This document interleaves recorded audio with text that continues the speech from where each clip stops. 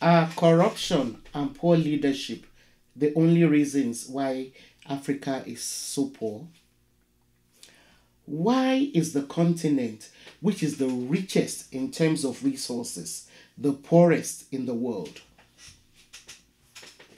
The first answers that come to mind are, of course, corruption and poor leadership. However, we must never lose sight of our history. As such, I want to start trying to answer the question by looking at the history of how we got to where we are today. Welcome to the Sankofa Pan African series. Please sustain us by turning on your subscription and notification buttons. Thank you. As Frantz Fanon puts it, colonization is not satisfied merely with holding a people in its grips and emptying the native's brain of all form and content. By a kind of perverted logic, it turns to the past of the oppressed people and distorts, disfigures, and destroys it. Like I said in some earlier episodes, as Africans and people of African descent in the diaspora, we cannot change our current circumstances if one, we refuse to learn about our past. Two, if we do not strategize on how to change our present. And three, if we are not persistent about moving Africa forward. We owe our children, the next generation, a responsibility to ensure that they have as much right to actualize themselves as American, European, Chinese children, and children born into other privileged parts of the world. Apologies to animal lovers out there. I have absolutely nothing against owning pets. But there is something seriously wrong with a world in which dogs and cats in some parts of the world with sparse natural resources are better fed than human children born in Africa with the richest natural resources in the same world. Africans and people of African descent cannot progress without using our history as armor, a torch to light our paths into the future. So let's start by recalling how in the 1400s, the Portuguese, who were the first European nation to start using African slave labor, developed sugar plantations in Sao Tome, just off the coast of West Africa. We must also never forget that since that time in the 15th century, and even after the abolition of slave trade, Africa has continued to be the backbone that sustains the economies of the developed countries. Even till this day, and the so-called globalization.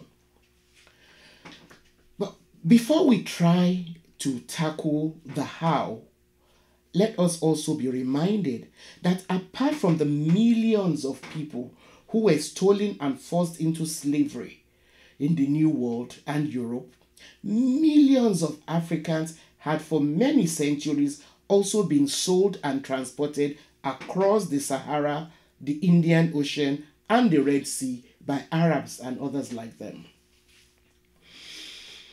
So, how has Africa sustained the economies of the developed world?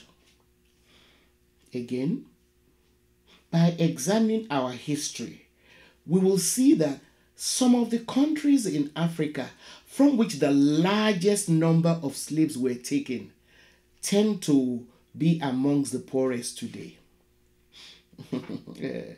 Someone once jokingly tried to explain this by saying that perhaps it is because the best of us were stolen or foolishly sold off by those of us who remained on the continent. In other words, slavery was the original brain drain. On a really serious note, though, history also shows us how slave labor was used to build up the countries of the countries that enslaved Africa and their economies. So, if we know these aspects of our history, we should therefore not be surprised that the current Prime Minister of Britain, Boris Johnson, even before he got to the post, wrote without shame or apology defending Britain's enslavement and colonization of Africans and Africa by claiming that it was all done by claiming that it was all done to protect Africa from the Arabs. And I'm going to take a quote from an article which he published in 2016 in The Spectator, titled "Africa is a Mess, but we can't blame colonialism." So here is a quote from that article. Are we guilty of slavery?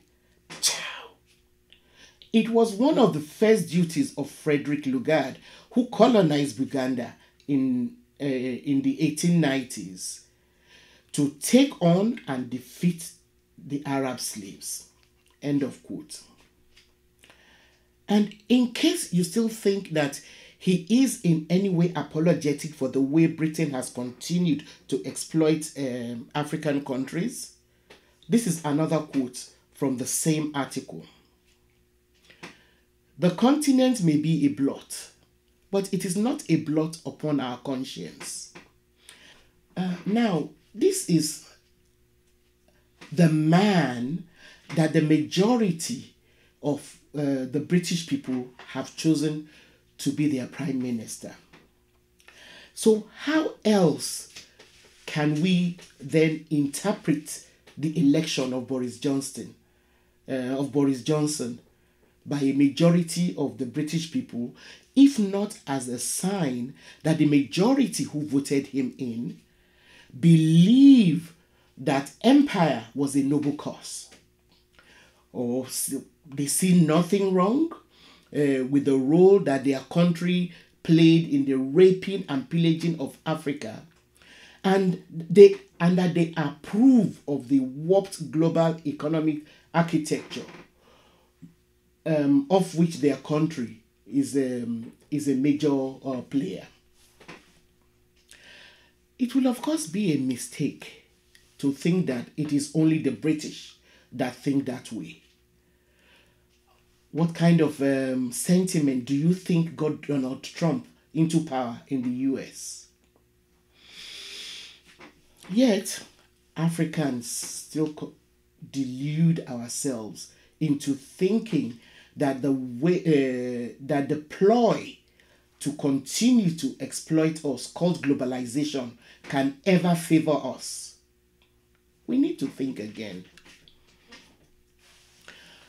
We must never stop reminding ourselves that slave trade and colonization almost totally decimated and continues even after the official end of colonization to taunt us by glossing over our history, finding innovative ways to justify colonization and entrench neocolonization. And also the blatant refusal to make reparations. Let us now look at some of the duplicitous ways in which the developed countries have continued to impoverish Africa. First, when African countries were granted independence, the European colonizers made sure that they set them up to fail. At independence, the greatest challenge that most African countries faced was how to move from the agrarian economies, which they had been forced to remain, to an industrial economy within the shortest possible time. This was in a bid to catch up with the developed world. However, the first crop of African leaders, even good intentioned and committed Pan-Africanists like Mwalimu Nyerere in Tanzania and Kwame Nkrumah of Ghana, found themselves left in the unenviable situation of inheriting nation states that had been cobbled together based on faulty European prototypes.